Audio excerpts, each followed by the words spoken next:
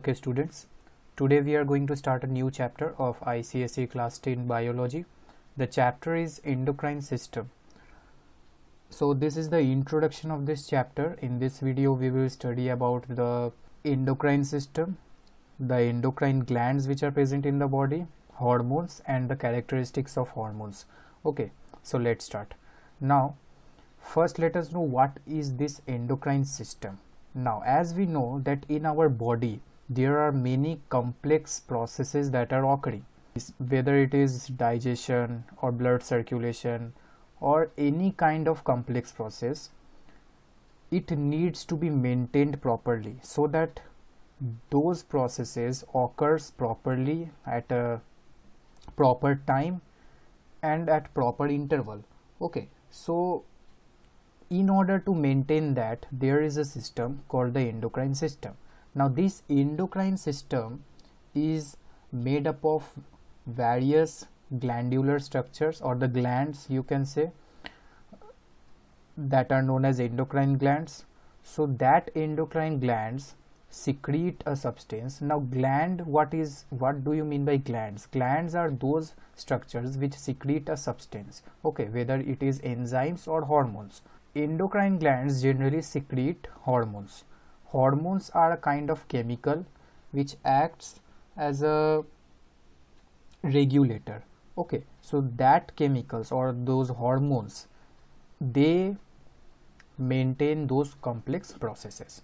Okay, so first let us know what are endocrine glands and hormones. Now endocrine glands are the ductless glands. Now what are these ductless glands? Ductless glands means that endocrine glands are those glands which secretes its secretion directly into the blood. Okay, they do not need any kind of special duct. Duct is a tube like structure. Okay, so they do not need any special kind of tube like structure for its secretion, because they pour its secretion directly into the blood, and that secretions here refers to the hormones. So that hormones travel through the blood and reach the target organ where it is needed. Okay, so they are the ductless gland. Now what are hormones? Hormones are the secretions of the endocrine glands. These endocrine glands, they secrete a substance called hormones. So hormones are carried to all parts by the blood, but the effect is produced in the target cells or organs only. Now hormones are generally poured into the blood by the endocrine glands, so it reaches various parts of the body, but its effect will be in the target cells only. Suppose a hormone is needed in a particular organ, so it will act in that particular organ only, okay, not in any other organ. And hormones are also called the chemical regulators, because these are chemicals, okay, and they regulate the they regulate the complex processes. Now what are the properties of these hormones? So the first property, that is it is secreted directly into the blood. Okay, from the endocrine glands it is secreted directly into the blood. Now they act on the target organs or the cells, produce in small quantities and are very active. Okay, so these hormones are generally produced in small quantities, but biologically they are very active.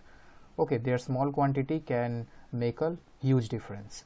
Now next is, some are peptides. Peptides are proteins.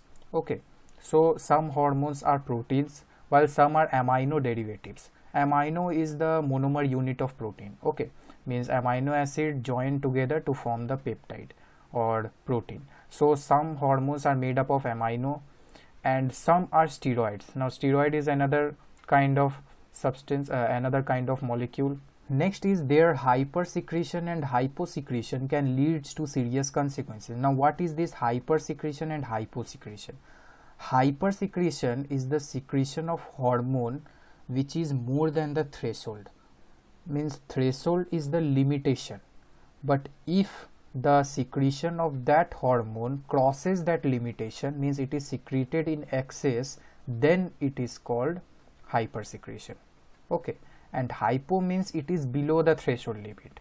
Okay, means it is produced in very small quantity, which if suppose a particular hormone is needed in a particular limit, and if that is secreted below that limit, then that is known as hyposecretion. So both this condition, whether it is hypersecretion or hyposecretion, it can lead to serious consequences. Okay, it can lead to any kind of disorder. Next is endocrine glands. We need to study about these 4 endocrine glands in this chapter. Okay, so endocrine glands, the first is adrenal gland, pancreas gland, thyroid gland, and pituitary gland. So in the next video we will study about these glands in detail, where are these found and what are its functions and secretions. So this was the introduction of the endocrine system. If you like the video, subscribe to my channel, and thank you for watching. We will meet in the next part.